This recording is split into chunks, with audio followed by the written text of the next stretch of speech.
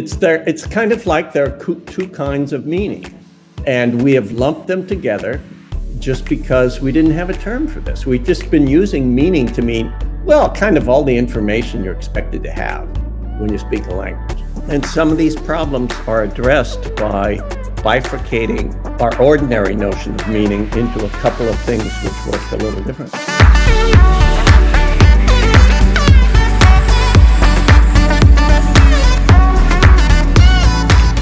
All right, welcome everyone to today's MA, where we are very pleased to welcome back Professor Scott Soames. He is Professor of Philosophy at the University of Southern California, and before that at Princeton University. He specializes in the philosophy of language and also in the history of analytic philosophy. His books include The Philosophy of Language, Beyond Rigidity, Reference and Description, New Thinking About Propositions, The World Philosophy Made, and more. He also has numerous published articles. Feel free to add anything, but with that, welcome Professor Scott Soames. Thank you.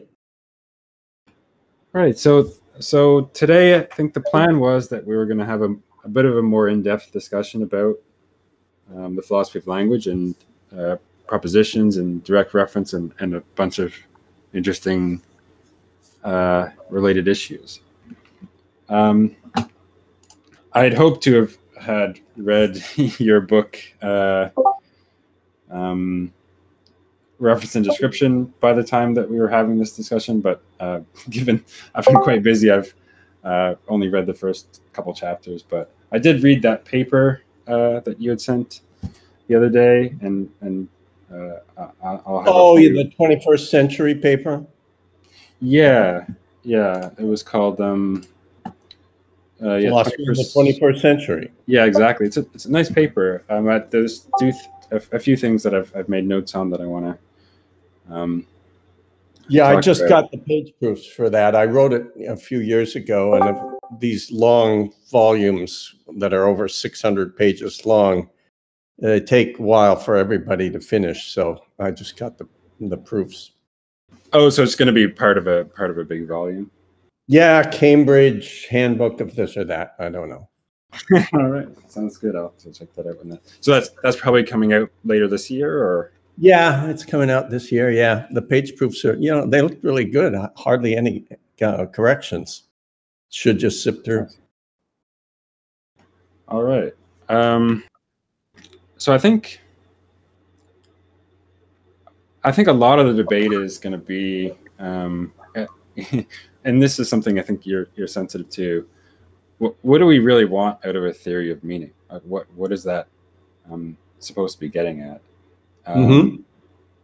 And I do worry that if people have different things in mind, then they'll come to different conclusions, but without some real fact of the matter to decide between who's correct.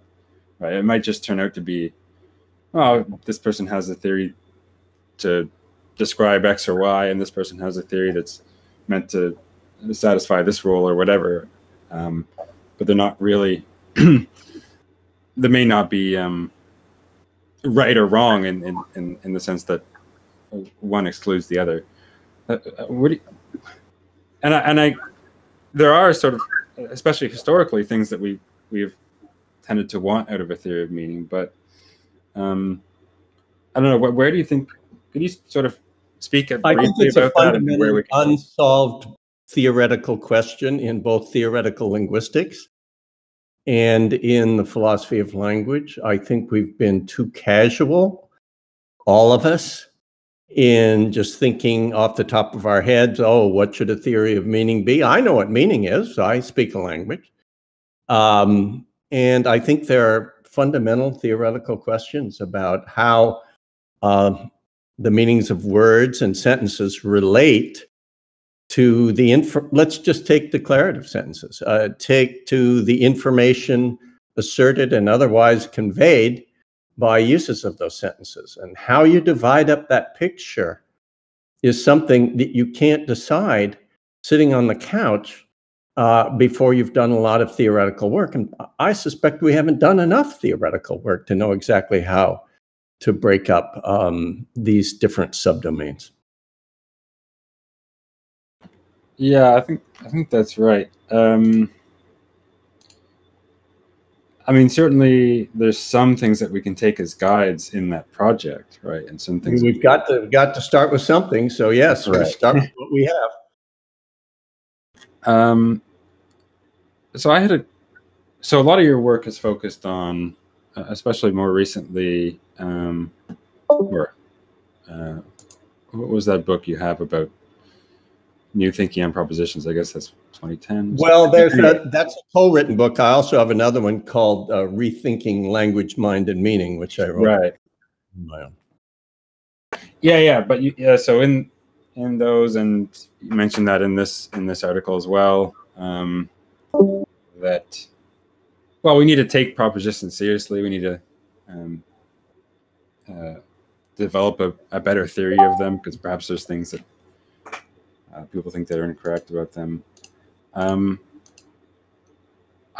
I'll say, well, I guess first I'll just ask, can you sort of state what you think propositions are, and then I'll start with that.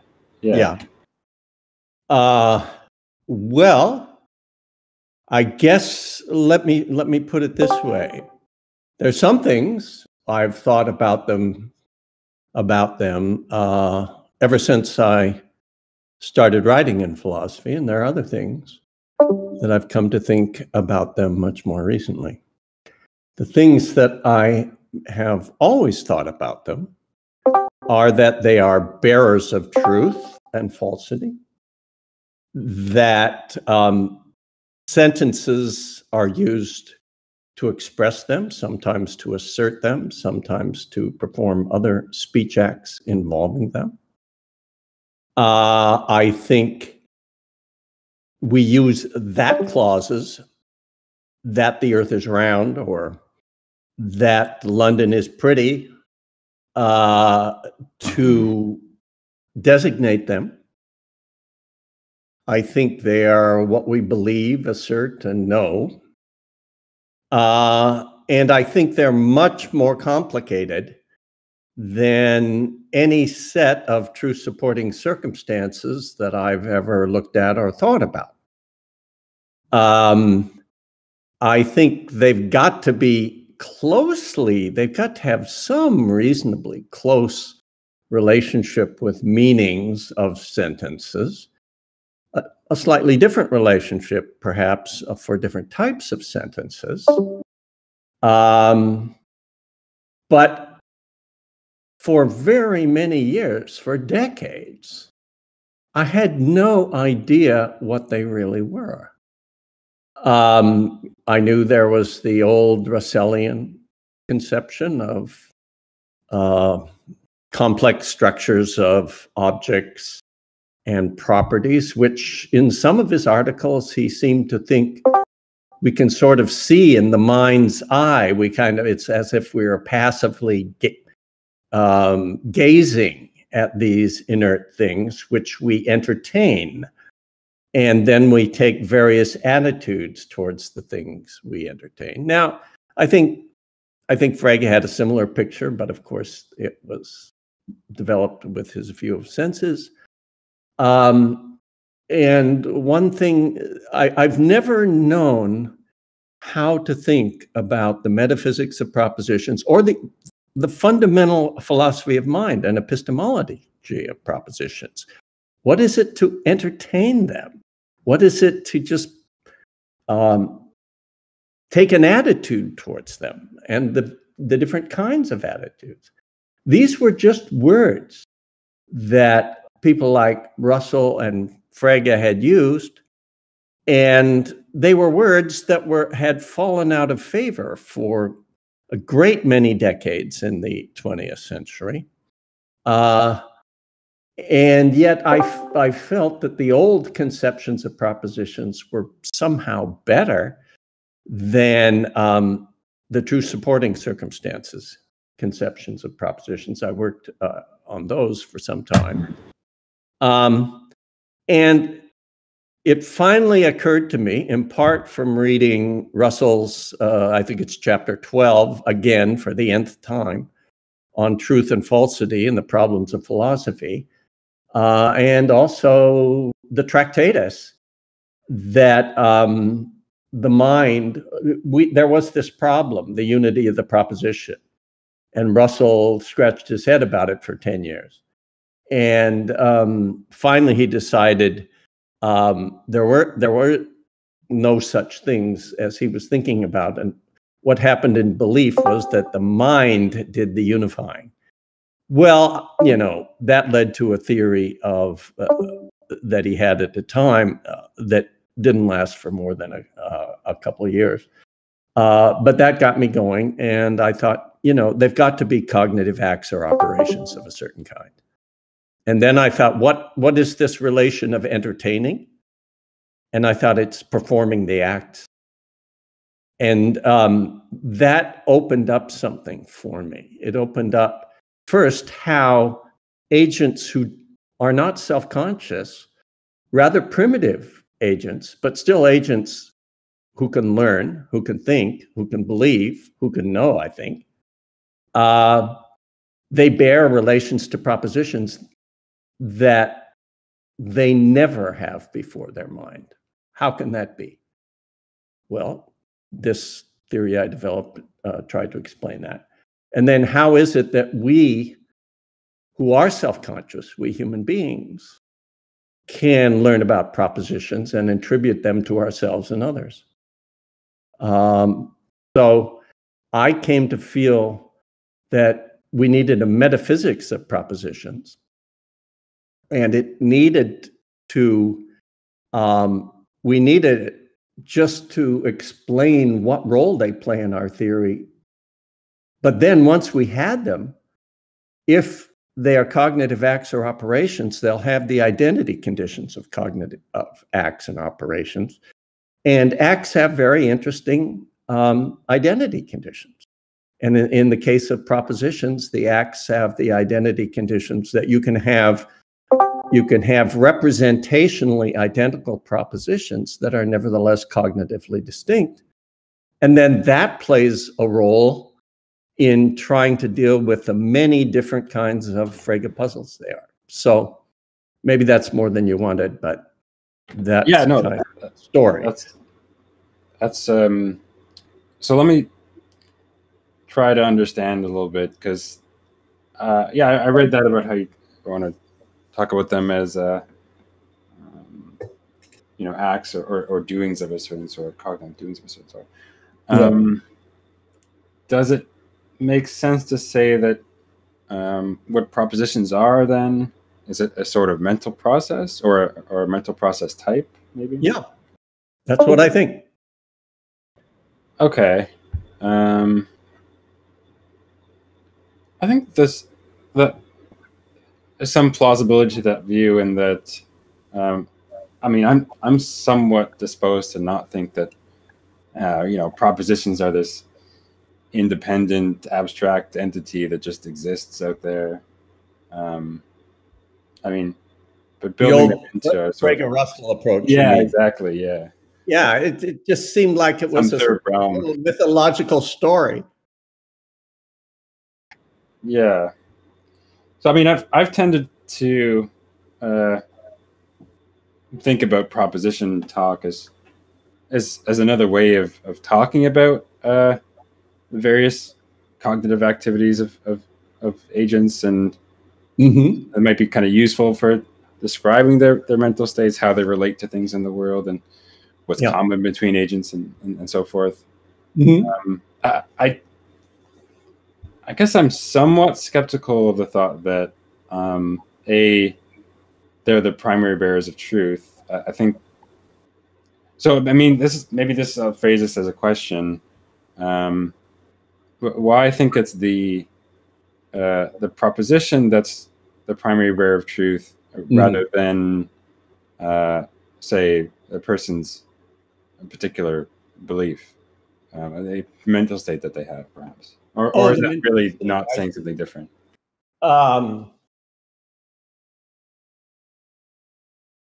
That's an interesting question. I guess I start from the idea that I start from the idea that these states are relational because that's how we talk about them.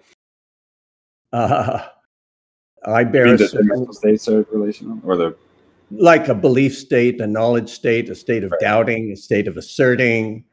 All of these have a kind of relational. We talk about them in a kind of relational way. And then we have these names, like we say, what is believed is true. And we can say what he doubted indeed should have been doubted because that very thing is false. I mean, this is just a common, this is the way it occurs in our language. We speak this way.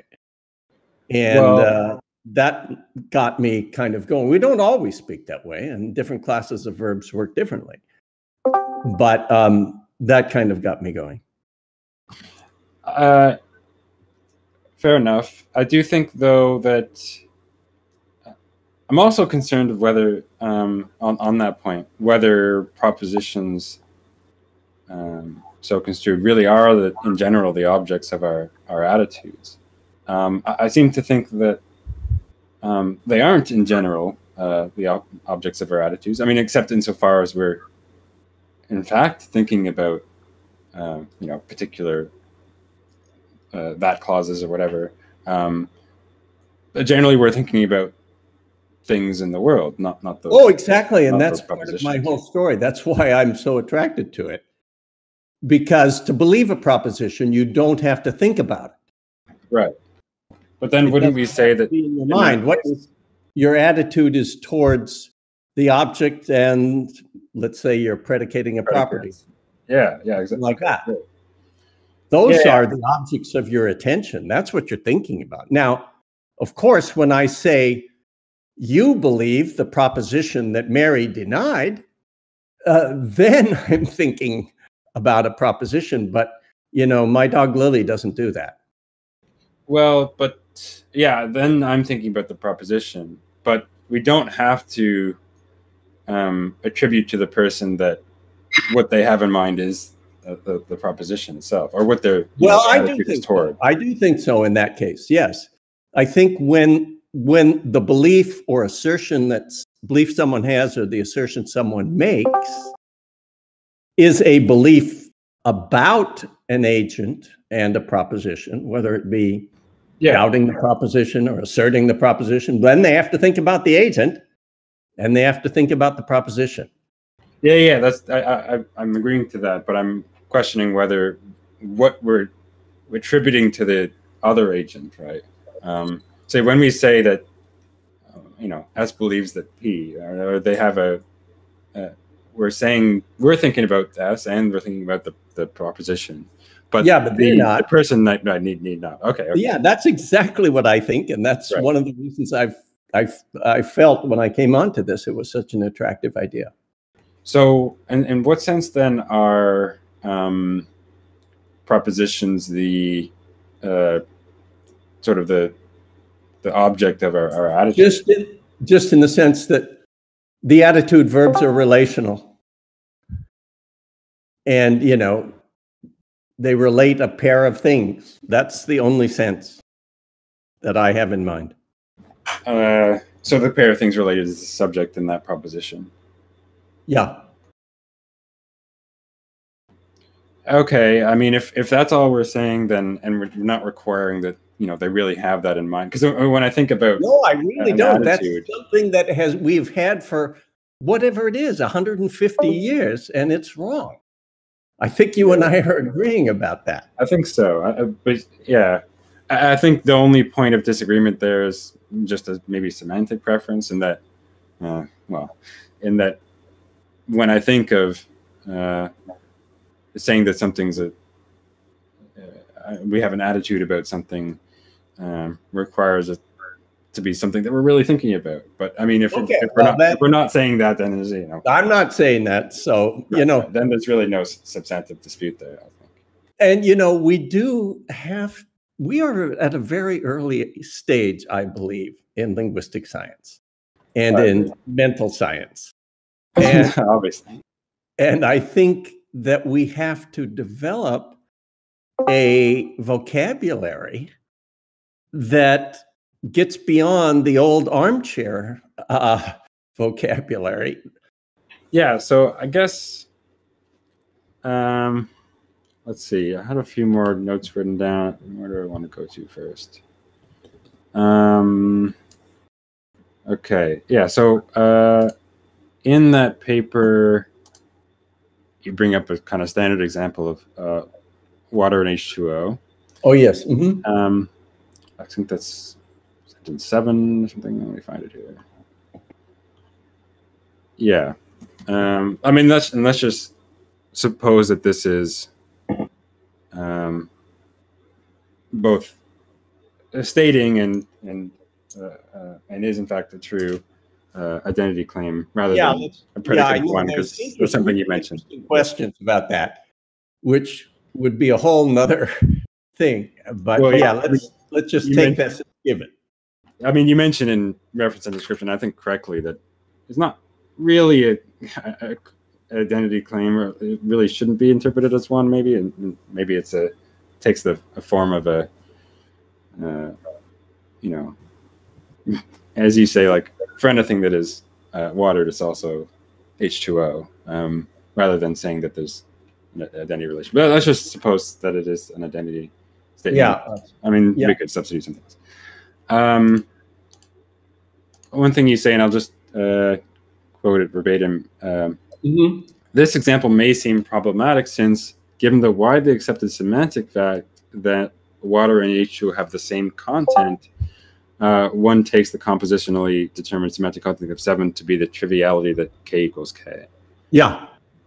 So I'm pretty skeptical of the notion that our concept water and H2O have the same semantic content. At the very least. So I'm like, I don't know if by water I might mean not to sort of well, you know, a clear color solid liquid that's and then maybe I add some indexical or demonstrative, you know, that fills the lakes, oceans, rivers, whatever, something like that. And by H2O I mean something defined, you know, chemically, molecularly. Right. Why I think that they, first of all, I guess, what do we mean to say that they have the same content, and then why I think? Yeah, well, that is the first question, and this is going to illustrate stuff that we have been alluding to in some of our other remarks. Let me say that I am distinguishing meaning from semantic content, and not just for indexicals or sentences containing indexicals. I am willing to say that words like water, indeed words like Hesperus and phosphorus, have descriptive elements in their meanings, but not in their semantic contents. And this is because I think there are really two kinds of meaning, as we might put it, that have been conflated in a lot of work in philosophy of language and in theoretical linguistics. Okay, so what do I mean by all of that?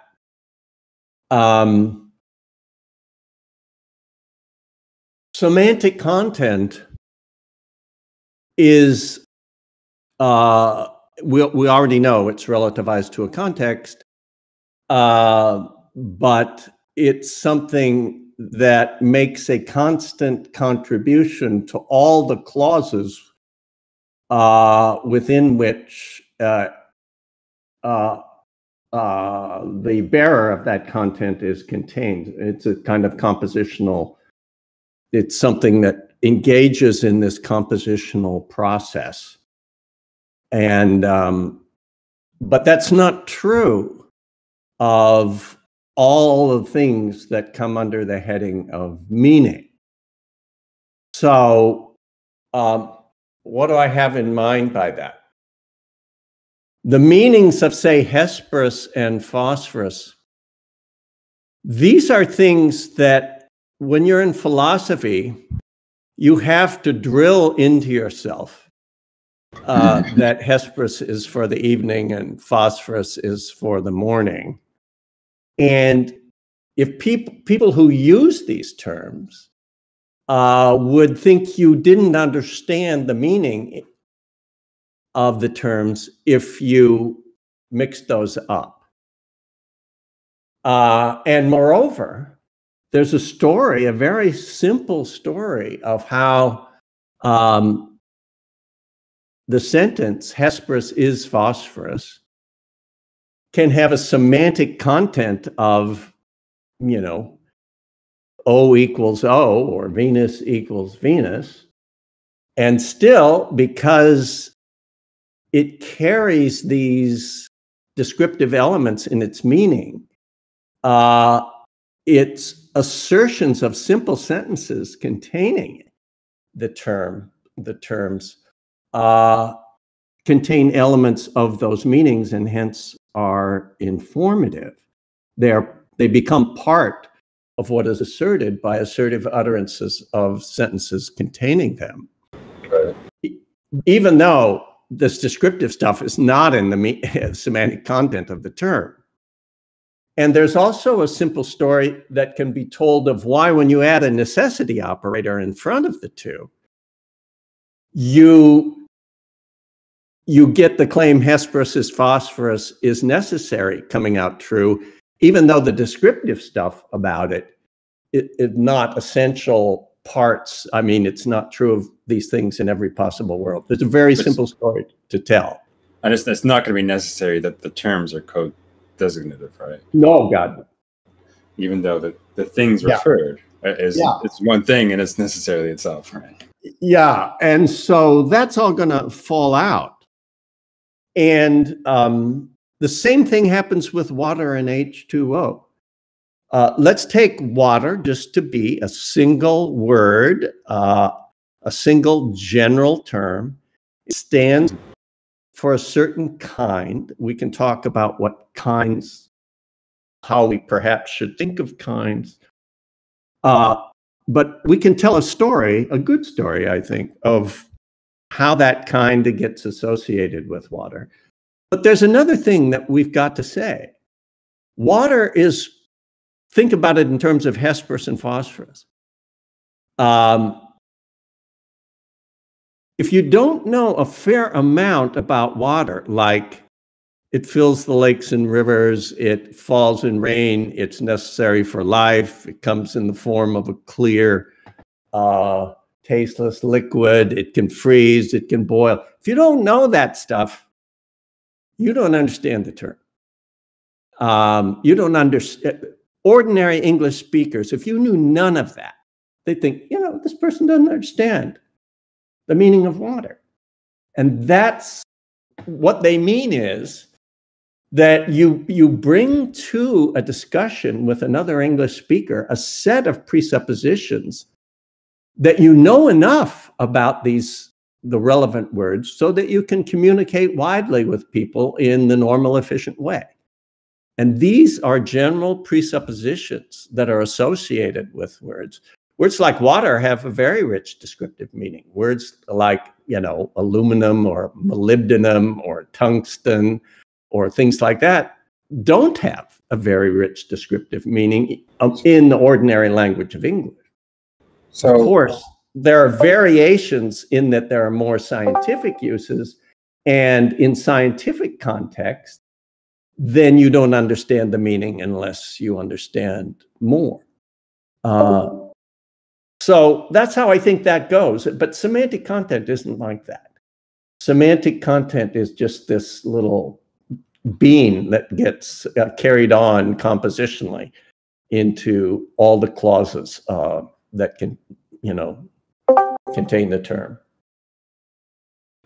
Right. So so the point is that this various descriptive content, or descriptive facts, whatever, maybe other things we associate with, or maybe even are required to understand the term, aren't really part of the semantic content. Yes, that's exactly what I'm saying.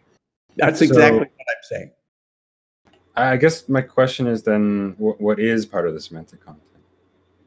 What is part of the semantic content, which is going to make the right kind of contribution both to modal clauses and to attitude clauses and to every other kind of clause that contains the word that has that content.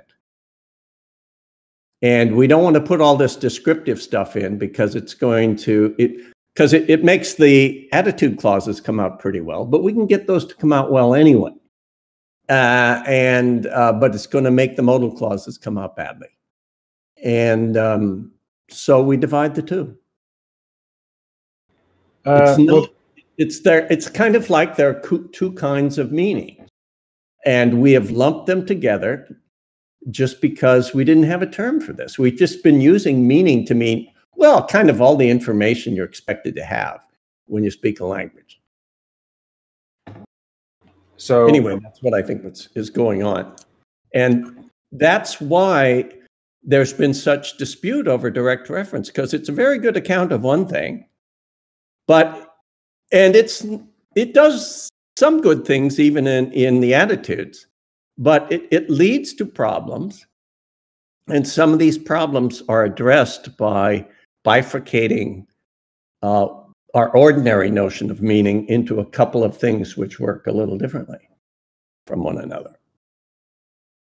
All right, so I have a bunch of follow-up questions. I think first I wanted to ask, is there not a way to sort of rescue these modal statements even without taking that other notion of content, in that some people think so, and but I want to. There's more than one, I think, rescue proposal, and I think we have to look at them one by one.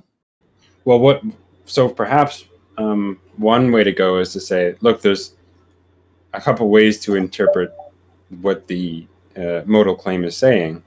One would be that a sort of like as a de dicto reading or a de re reading, right? If we want to say that of the term, the fact that they denote the same thing is necessary, well, that's not true. But of the things referred by those terms, the fact that that thing is is one thing, that is going to be necessary. And not sure. Well, that's where you get the direct reference. That's the million referent. Yeah. So you've got the one thing there. But the million term, whether it be H2O or water or Hesperus or phosphorus, can be associated with widespread presuppositions such that when you violate those, when you don't conform to them, you're regarded by your fellow English speakers or your fellow communicants as not understanding the words.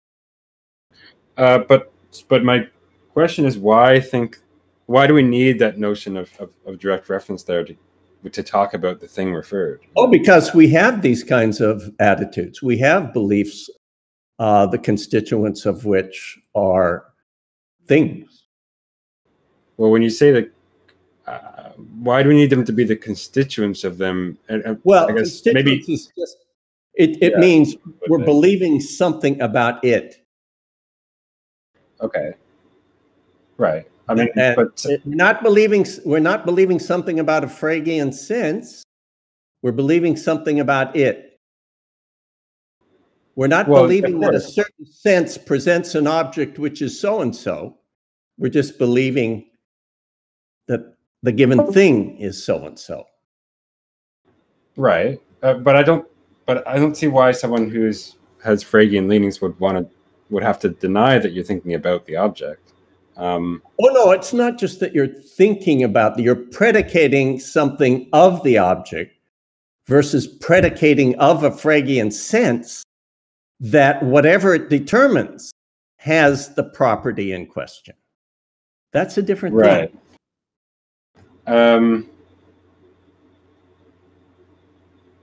That's what Frege predication is, always.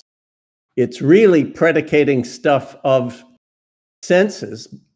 Like if I want to predicate P of you, I have to have a description of you or a sense or something. Mm-hmm.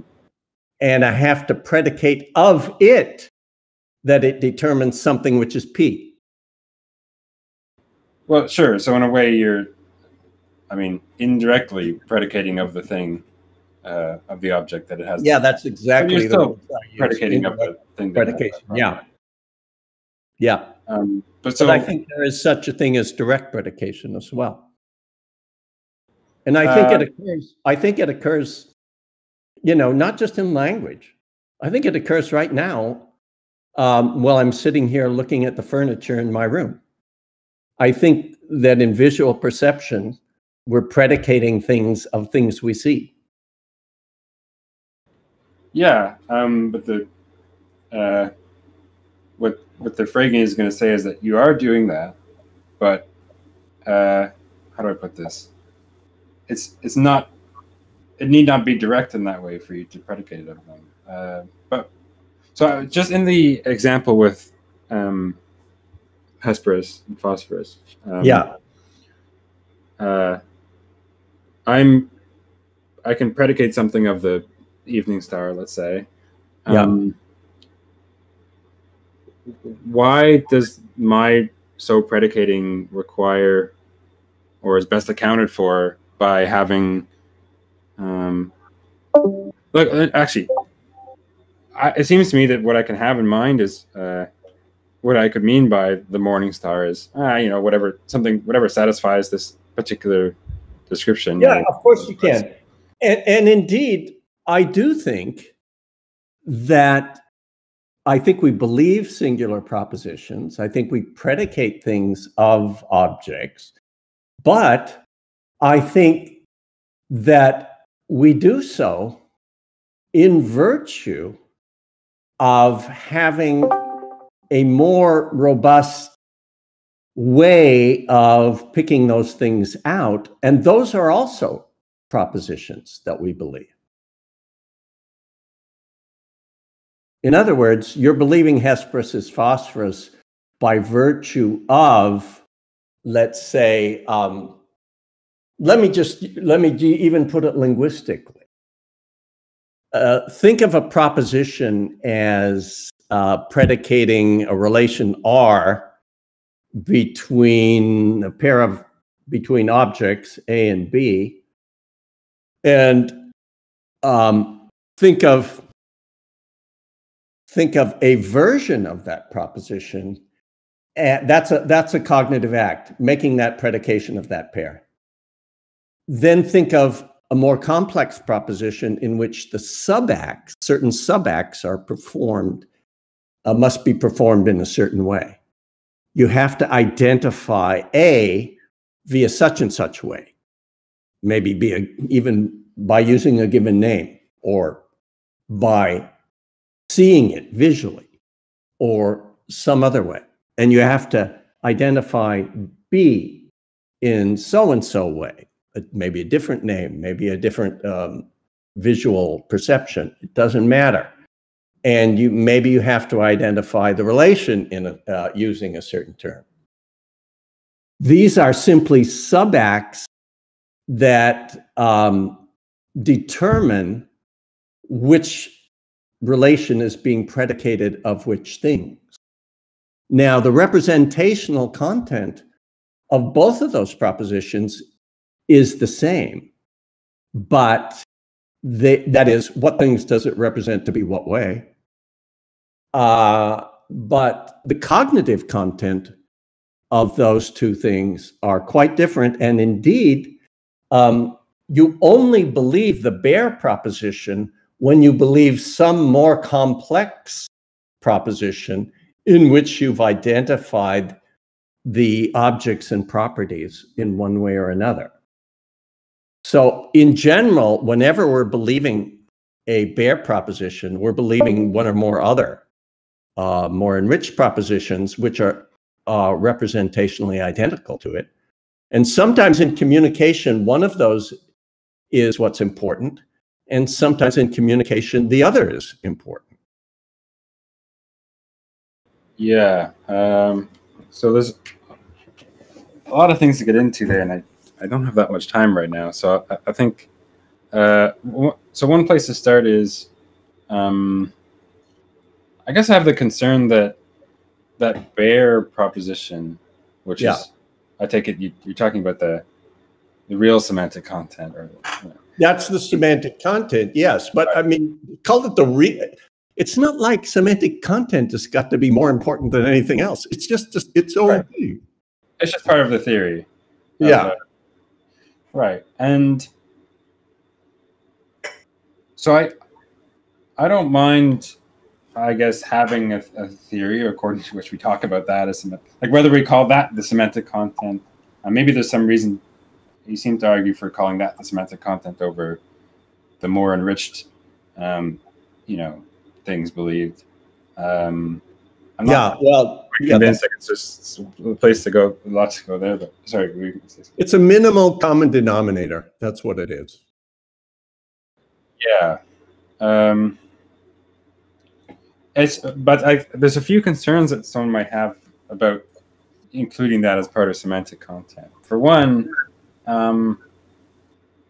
it seems to me that there's going to be facts about those kind of that common denominator. I mean, it's not the sort of thing that might be like psychologically relevant to the person. They're not really thinking about it in those terms, at least. I mean, yes, we can talk about. In which terms are we talking about? What? I lost your train of thought there. Yeah. So, we want a theory of what's going on cognitively, what things they're talking about, and what they're predicating of things. Yeah. And yes, you can have this sort of bare. If you want to talk about this sort of bare content, that what is in fact the thing they're talking about, and what is in fact being predicated of it. Yeah. And just could have a minimal account of that, and that's what we're going to call a semantic content. Mm-hmm. I guess I don't mind that so much. It's just that I think how do I put this?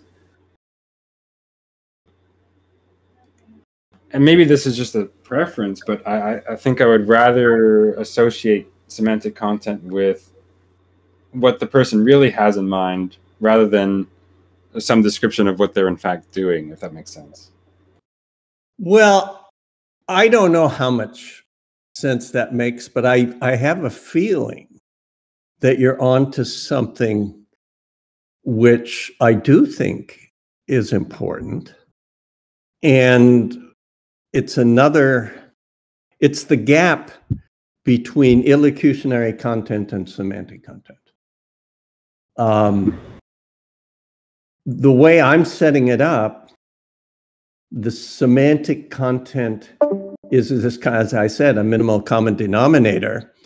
And there's a further aspect of it, though. You might think it's always a minimal part of the more robust attitude that is taken towards what the sentence is used to express, like the belief, the doubt, the assertion, whatever it might be. And, in my work, I've come to see it's not always a part. There are plenty of cases in which we assertively utter a sentence which has a given semantic content. In so doing, we are putting more than one proposition into the air. One of them is the bare proposition, but that's not always the proposition that we're, let's say, asserting. Sometimes it's one of the propositions, sometimes it may be the only proposition, but sometimes it's not any of the propositions that we're asserting, even though We're using the sentence with its normal meaning and so on.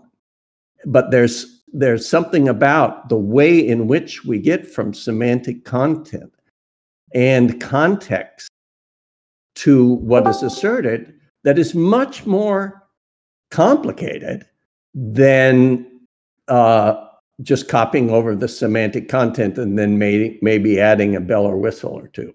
I don't think it works that way. And you may be thinking, well, that's a complication, that's a worry, and that could be a problem.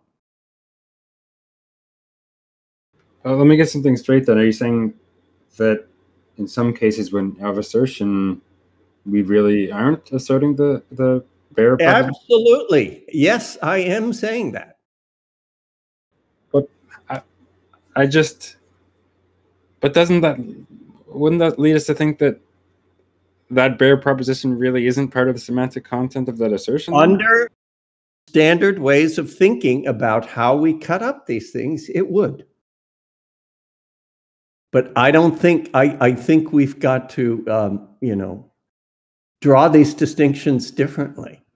And, you know, if we had some concrete stuff before us, which is probably too complicated to do right now, we could actually work through some of these things. And I could, you know, we could pursue this in enough detail, you'd get a better idea of what I'm trying to say. All right. I do have more questions on that, but since I'm short on time, there's another thing I wanted to bring up from that paper and just go over that quickly. Mm-hmm. I think in the final section of that paper, I'll just read it verbatim. When you're referencing one of your early works, is that New Thinking About, what is that 2010 book? Is that New Thinking About Proposition? 2010 is Philosophy of Language. Oh, okay, Philosophy of Language. Okay. You say, in that book, you argue that meaning, M, of S, is a set of constraints on what normal uses of S or expresses. And then you say, when S contains demonstratives, indexicals, or is otherwise semantically incomplete, M won't determine a complete proposition, and so must be pragmatically completed. Yeah, that's part of it. Yeah. I guess I've always had the idea that even, you know, context-sensitive expressions, i.e. those containing indexicals, demonstratives, and so forth, why not call those propositions? Why? Even if they don't fully specify. Because they don't contain all the elements needed for propositions. So what is missing from them that would be? Well, it's different ones. Suppose I say, no, this is an example. I'm not using this literally. Suppose I say, I'm finished. What do I mean? Do I mean, okay, I'm finished with this interview? Do I mean I'm finished with my Coca-Cola? What do I mean? There is no such thing as being finished as a truth-bearing element. And you got to look around to figure out what the person is saying. This is a grammatically complete sentence. It's not semantically complete. And you got to look around to figure out what's being said. There's no indexical in it. But I'm not sure. So I think an easier case, can I just take an indexicals as a simpler case? Right? If I say, you know, it's now 4:56 p.m. Yeah. And I don't think, and that's going to count as a semantically incomplete statement because it contains that. You mean because it's like the time zone? Sorry? Because of the time zone has been left out? Right, or yeah, I mean, yeah. That's right. Well, so what if someone were to come, I would probably say something like this, well, why not call that a perfectly good proposition? It sets the truth conditions, but the world sort of has to supply. What is a proposition? If is it true or false? Is it capable of being true or false?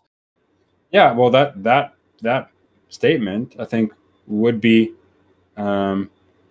true, and if the time zone in which I'm in is such oh, that. No, but you don't know when you're not always, when you speak, you're not always talking about the time zone you're in.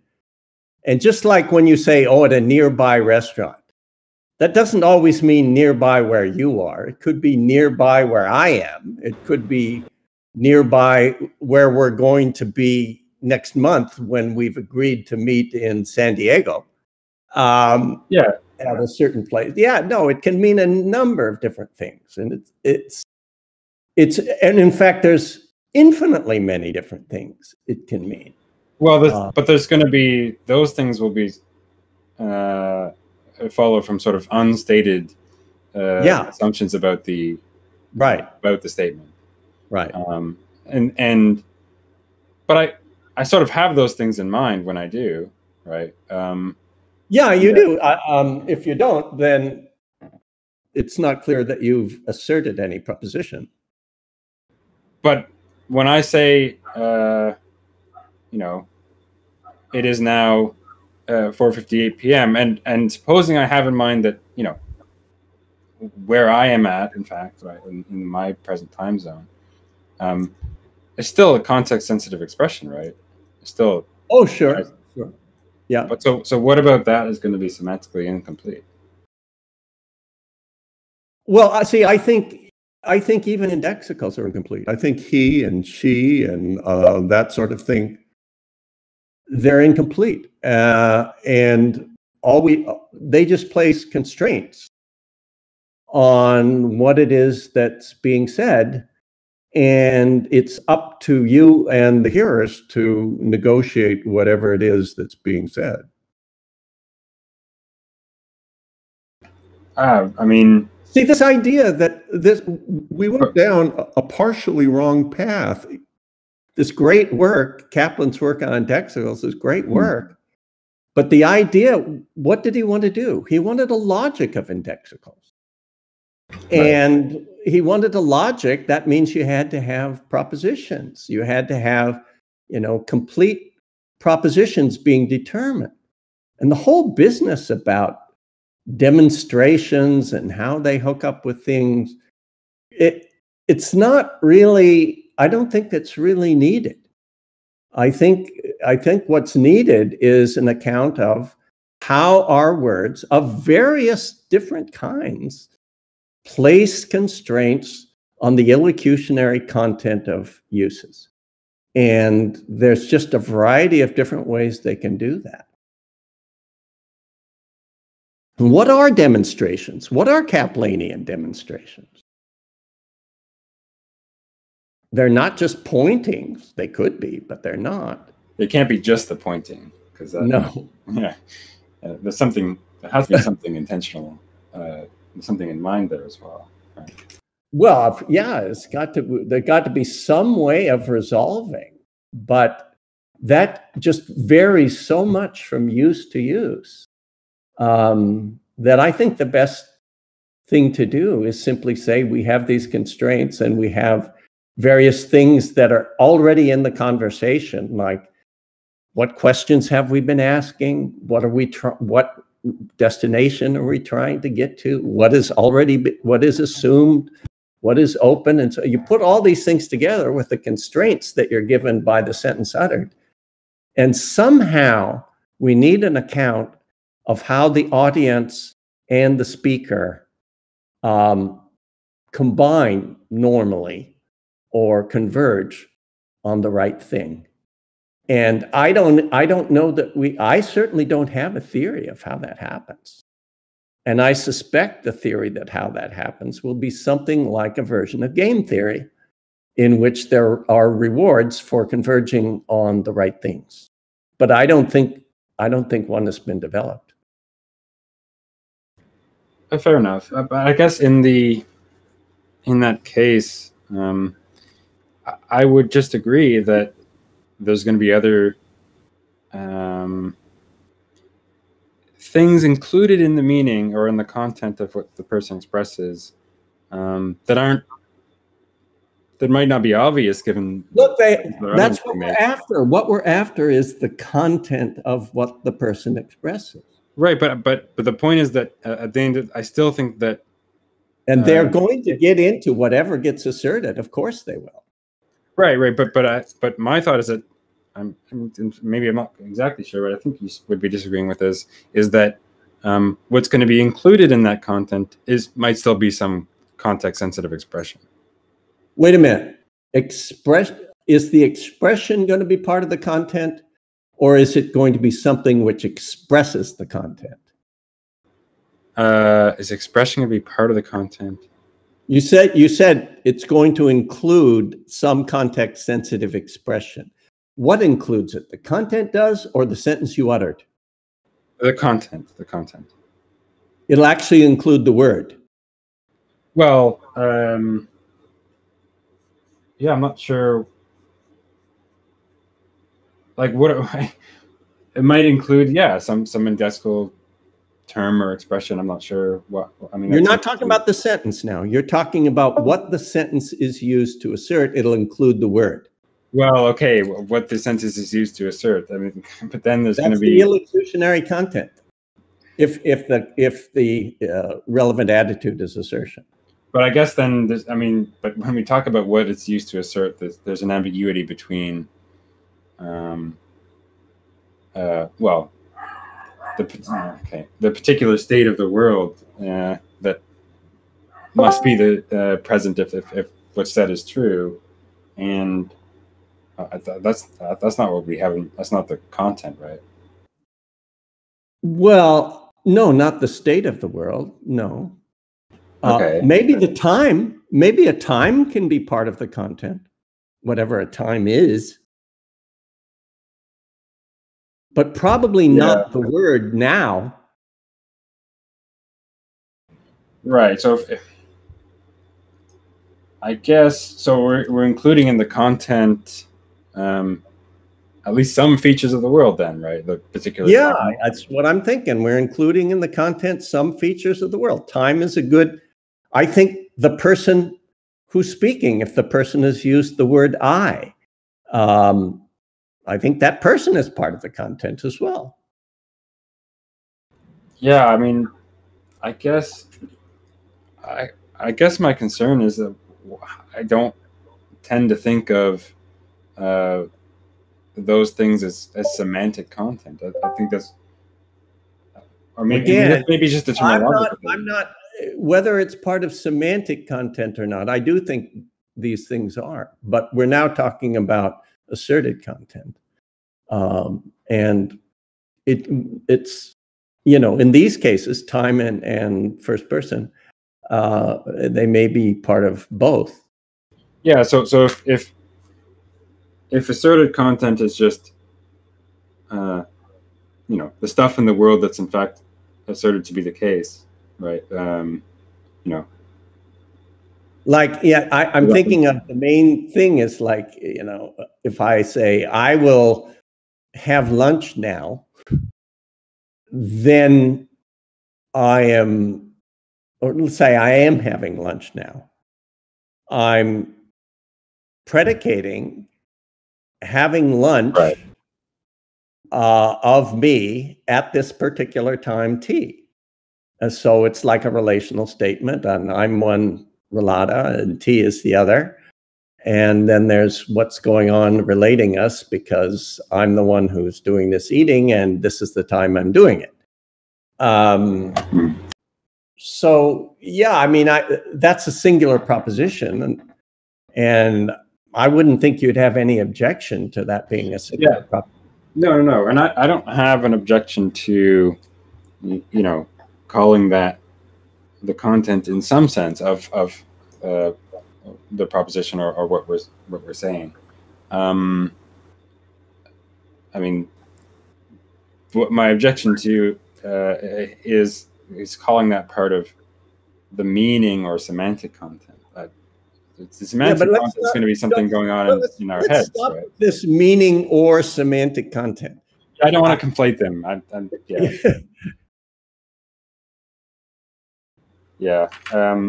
But it all depends on what we mean to do with these different elements.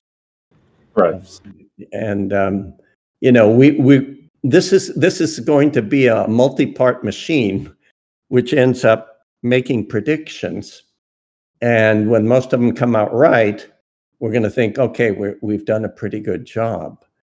Now, let me ask you, what are we making predictions about, if you're willing to even put it that way? Predictions about in what? Well, we construct a theory of syntax, semantics, phonology, and pragmatics. What are we making predictions about? I take it it's an empirical theory. It's got to state some facts that we can determine pre-theoretically to be the case. If it gets enough of those right, we think that's probably a pretty good explanation, and we should go with this theory. So I guess there's a range of things that we could make predictions about. We're going to want to be making predictions about various cognitive activities of agents, how they relate to things in the world, how they're able to communicate with each other, if they in what cases they are and are not able to do so, given their different cognitive states. I mean, I guess I could probably add a few more things, but is that sort of the direction you're going with? Well, it is. But, I was just thinking, think of things that you could do psycholinguistically to ask college students to do. You could build scenarios, have speakers say things in certain scenarios, that say words, utter sentences in certain contexts and in certain conversations. And then you could ask them questions. What did they assert? And then show them a little baby possible world. And was it true? And so on, so on, so on. What did they suggest? What did they imply? That sort of thing. And so I'm thinking you make predictions about, what is asserted, what is suggested, what is doubted, and so on when people say certain things. And but you don't make predictions about, semantic intuitions. You don't ask the college students, what are your semantic intuitions? Because that means nothing. That's a theoretical term. You can ask, what do you mean when you say this? But what does the sentence in the language mean? They don't really have views about that are very different from what they mean when they say it. And you've got to have a theory that gets the right sort of predictions but doesn't prejudice the case by importing theoretical terms like meaning, linguistic meaning, or semantic meaning into the data. That's no part of the data. The data is the stuff you were talking about. What's communicated, what's asserted, what was taken for granted, that kind of thing. And we'll divide up the pragmatics and semantics when we have robust enough theory to make predictions about these things. I don't think we can say in advance what they have to be. Well, we have things in mind when we say things like, semantic. You have in mind what you mean when you speak. Well, okay, but are you saying that we should just set those aside and? No. What you mean? Sure, you could say, if I were to say this in this context, this is what I would mean. But that's not the same as what the sentence means in the language. Because sentences, you might mean a variety of, there might be context, things without indexicals in them that communicate different things in different circumstances when used by different speakers. But they all seem to be using the same words. They all seem to be understanding them. But the idea that they're all communicating the same thing is surely not right. There's plenty of overlap. But I think the first thing you should do, if putting aside indexicality, the first thing you should do is have some kind of category of some kind of minimal contribution amongst competent speakers, speakers who are judged by their peers to be competent, what the words across all those speakers, a given word, a given name, whatever it might be, contributes to what is said, or to the determination of what is said. That would get us going. But too many philosophers of language say, oh, we have these semantic intuitions.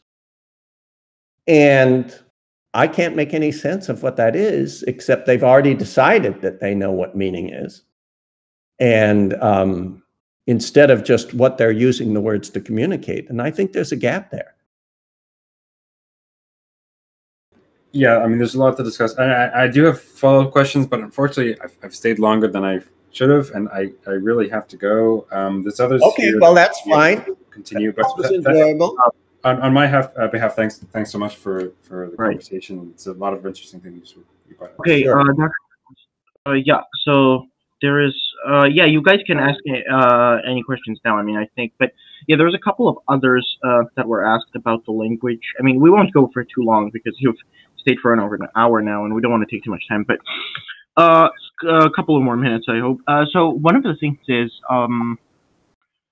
so I can't remember who this was, but they basically want to know: do you believe that the meaning or beliefs behind words can be opaque to those who utter them? So, for example, if someone is genuinely unaware Hesperus is phosphorus, are Yes. they still right? Hello? Yeah, can you hear me? Yeah, but you cut out for a minute. Okay, sorry. So, do you believe that someone who is unaware that these terms mean the same thing and says Hesperus is not phosphorus, they are contradicting themselves without knowing it? I believe they've said something that is necessarily false, but that isn't the only proposition they've asserted. They will have asserted other propositions as well, but that will be one of them. So do you believe it's a contradiction even if the person did not realize that they referred to the same thing? Of course. Yeah.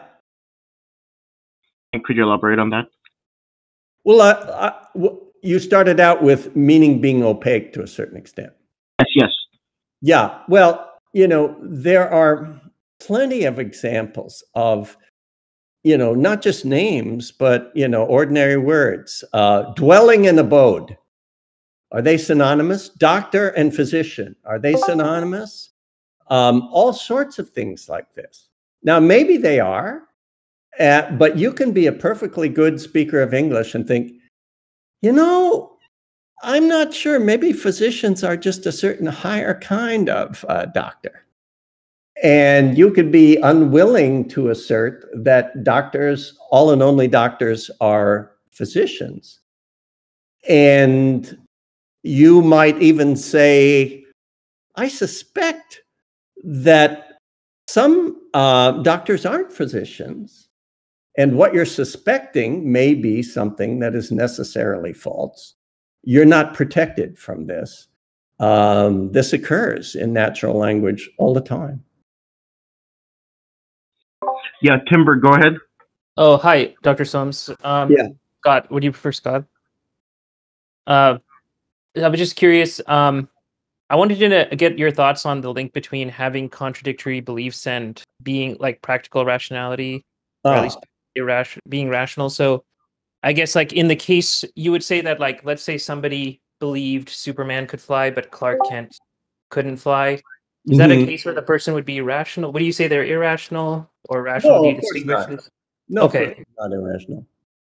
So can you, I might have missed this in your discussion with the Detroiter, but can you elaborate on like, what do you take it to mean for somebody to be like irrational?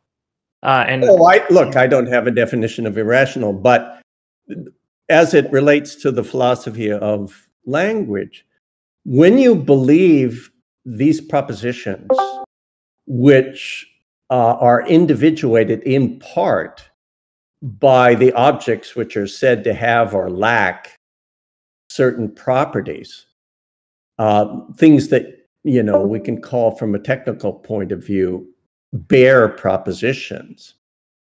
You believe them under guises, and the guises are themselves incorporated in other propositions directly related to the bare propositions. And you believe the bare propositions because you believe certain propositions under guises, which are themselves propositions. Now, that doesn't change the fact that one of the propositions you believe is necessarily false, even contradictory. But you don't, but the thing that's before your mind is not something in which any contradiction is evident.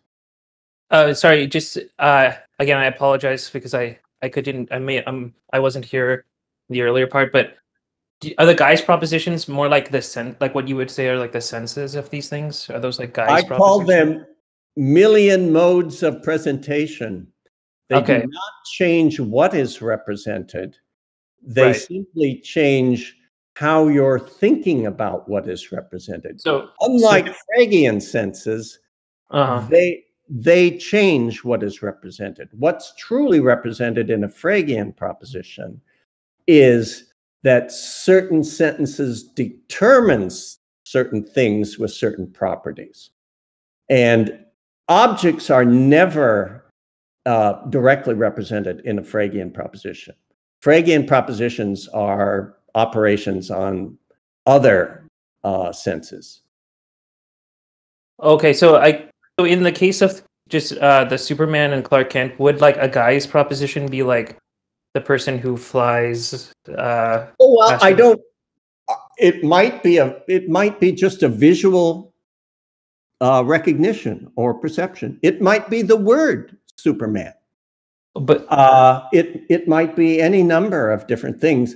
But if it's simply a description, then that's not giving. And if you're using the name as synonymous with the description, then you're not getting the representation of that particular individual. You're getting a representation of a sense, and you're saying of the sense that it presents somebody who flies. Okay, I see. So if I could just reiterate, so your concept of like irrationality doesn't require the person at least having contradictory beliefs. Like somebody could have.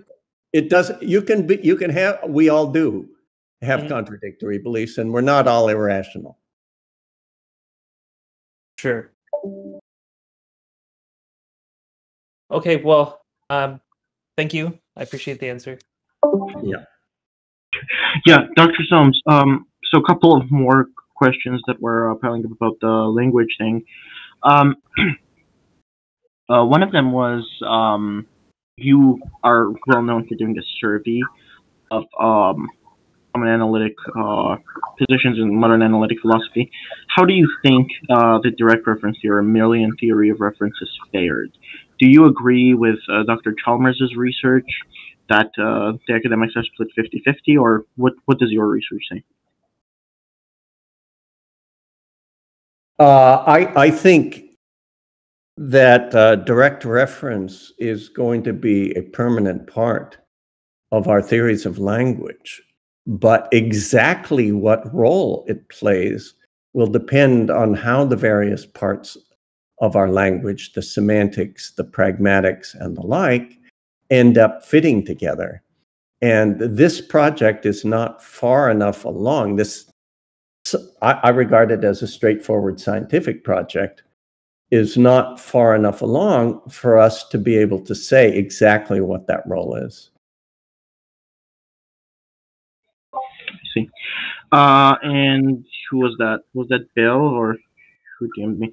Yeah, they wanted to know basically, does Paul Kripke, someone you referred to as a good friend, share your conception of causal theory of reference? And if not, what are the major Wait a minute. Did you say the causal theory of reference? Yes. No. I haven't been talking about that. I've been talking about direct reference. I understand. I guess there was a problem, mistaken there. Right? Yes, direct reference theory. Does Okay. I guess Saul is the one famous for causal theory, but some people have interpreted him as a million about names. So, what are the differences between words? Saul has, to my knowledge, never accepted or repudiated direct reference.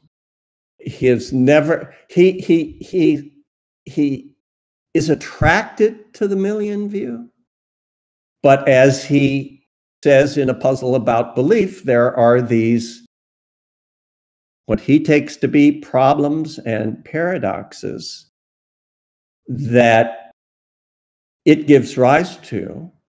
And he thinks it gives, we get the paradoxes, what he tries to show in that paper is that we get the paradoxes without any fancy assumptions from direct reference. They just come from our ordinary practices of belief ascriptions and interpretation. And you could interpret what he's saying there is, well, our ordinary practices of belief ascriptions and interpretations do seem to be pretty million, but they nevertheless give rise to these problems which Saul never took. He presented the puzzle about belief as a puzzle, and he never presented, to my knowledge, any solution to it. Now, I think I understand what was going on there, and I think I can say where he, kind of why he said that, and where what was ultimately confusing about what he said. But I would not call him a million, but I would certainly not call him a Phrygian. He's somebody who was uncertain about what to say about these things. Okay, that's wonderful. So a couple of more. I mean, we'll wrap up soon. So now, when it comes to let's say people who believe that sense is necessary for all kinds of semantic context, the Phrygian sense, do you perhaps understand where they're coming from and what they're trying to preserve? And if so, what's your general attitude towards that kind? Do you believe that the Phrygian response is usually misplaced or coming from a place of confusion? Like, what's your take on that? I think I'm not very much of a Phrygian, but I think the concern with sense is an understandable concern, and I think there are ways of dealing with it, and my own steps in that direction have to do with taking something seriously from Frege, and that is the notion of modes of presentation. But the modes of presentation I present in my book, Rethinking Language, Mind, and Meaning, do not change the referential content of a sentence or of a proposition. But there are propositions with modes of presentation in them. They're not Phrygian modes. They're a different kind. And to that extent, I think he was onto something important, but I don't think he conceptualized them in the right way. I see. Well, thank you so much, Dr. Soames, for your time. It was so enjoyable to hear you today. I hope we didn't bore you, but it was important for us to get to all the depths of these issues and to explore them better. So, no, I enjoy talking about these things. So thank you so much, Dr. Soames. Again, wonderful handling of all the objections today, and we hope to see you later. Take care. Okay. Happy Easter. Happy Easter to you. Bye-bye.